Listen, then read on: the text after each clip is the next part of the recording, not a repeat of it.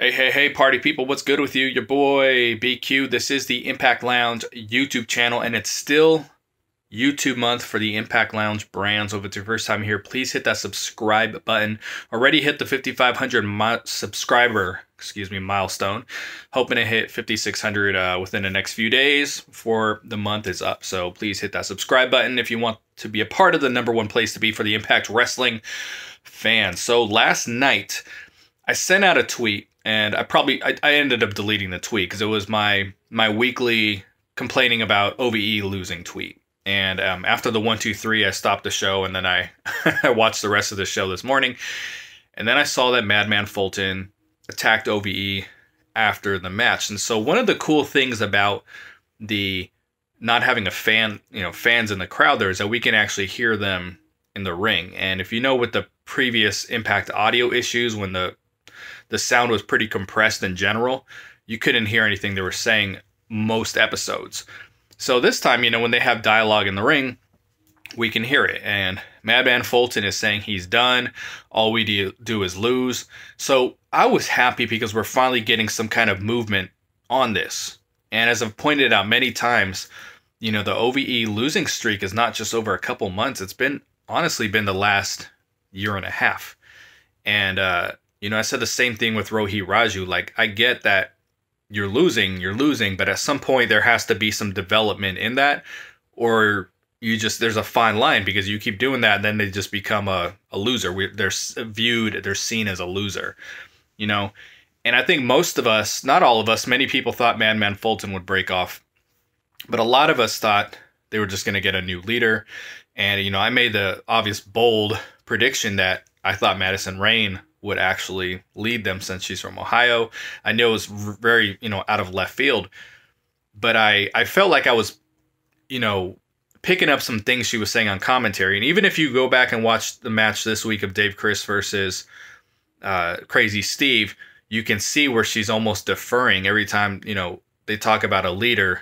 She's like, well, why don't you be the leader, Josh? And she's almost pushing it off. So I still feel like I see that, but, that's probably me looking too much into it. And that's why I often say I don't really like the fantasy book, because then I don't like to be disappointed when something that most likely won't happen doesn't happen. So anyway, what we got here was Madman Fulton. Basically, he didn't really attack, semi-attacked OVE and breaking off from the group. This wasn't them disbanding, the three of them. This was Fulton appearing to quit. And what I guess what I like about it is that they're appearing to keep Jake and Dave together, which is really what I want. I just want to see them more competitive as a team.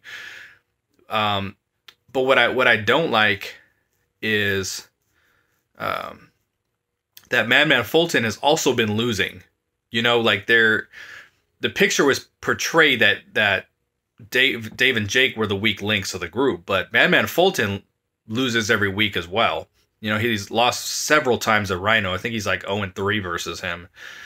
And he lost to Hernandez. You know what I mean? He shouldn't even have been in the world title #1 contender tournament, because he hasn't won any matches in months.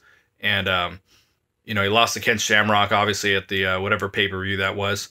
So he's been losing too. So that's one thing I'm not like real crazy about. I could see them, the losing getting to them and them breaking up, but for Fulton to come off like those guys are the weak link, I'm gonna break off, like that's something I didn't really care for, and I didn't think was totally accurate. The problem too with not kind of going the route of giving them a leader is that we're not really repackaging them. Are we just breaking off to where Jake and Dave are just OVE the tag team again, And the other thing that kind of sucked was that when Sami Callihan attacked these guys, they didn't retaliate. When the next episode kicked off, those guys should have attacked Sami in the ring. You know what I mean? I would have. And when Sami was wrestling Elgin this week and he was selling the ankle, like I thought selling the ankle from 2-3 weeks ago was a little far-fetched.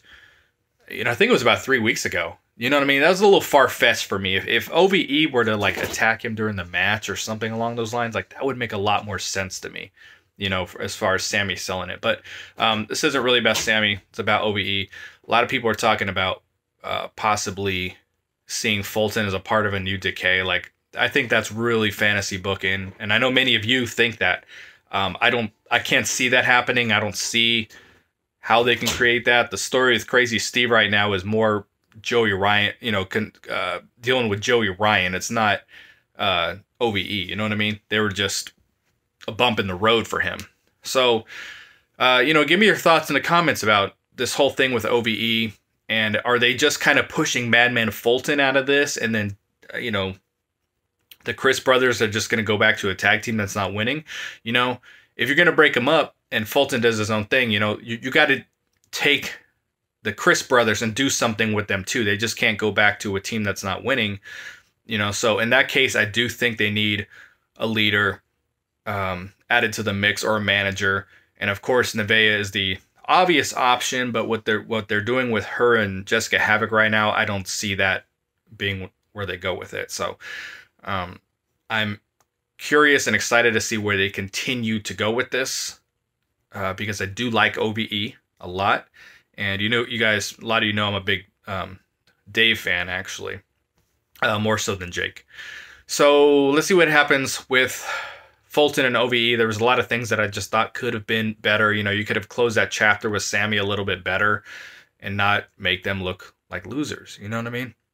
Because as I said, excuse me, top of the video, there's only so long you can have them losing before they just come off like losers. So thanks for swinging by. Oh, good Lord, I hate coughing on video. So that's signifying it's time for me to wrap it up. Thanks for checking out the Impact Lounge, as always, and I'm out. Peace.